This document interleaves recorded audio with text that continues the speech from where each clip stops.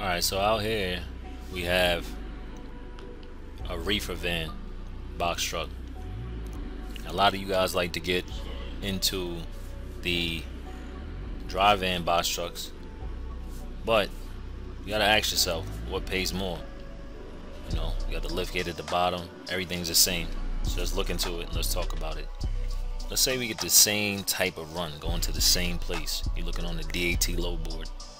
You see a pickup going from Houston, Texas to Dallas, Texas. Alright. Now, for that same load, the dry van would probably pay around $400, $500.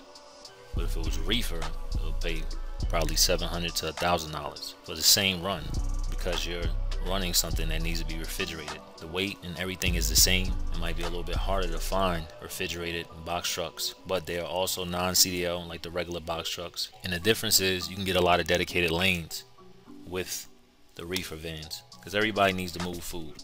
Right? Food is always going to be something that is needed to move from location to location, especially short distance.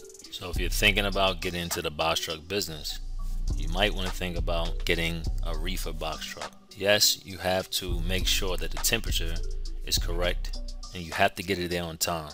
If you get a load at 12 o'clock and it said delivery is at 5 o'clock, you make sure you're on time, because they can deny the load. A little bit more strict when it comes on the reefer, but you can make more money by having a refrigerator on. I wouldn't get a reefer van that is no less in the year of 2015. If you're trying to get in the box truck business, think about a reefer.